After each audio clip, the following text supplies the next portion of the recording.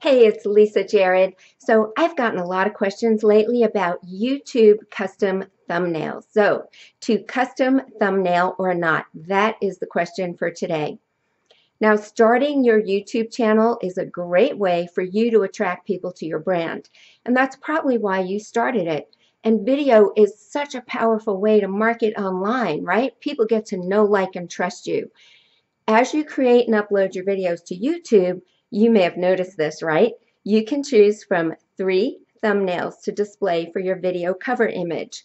So what is your video cover image? It means that the YouTube thumbnail is going to be displayed in YouTube search results, Google search engine search results, and also when your audience views your YouTube channel.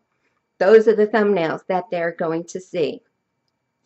Let's talk about those basic thumbnails, okay? They're never good. Have you ever noticed? Either your mouth is open, your eyes are closed, your hands are flailing around and looking a little crazy.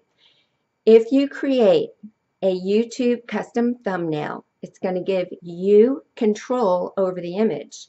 Make your channel look more professional and put together, and it's also going to help your video stand out in those search results.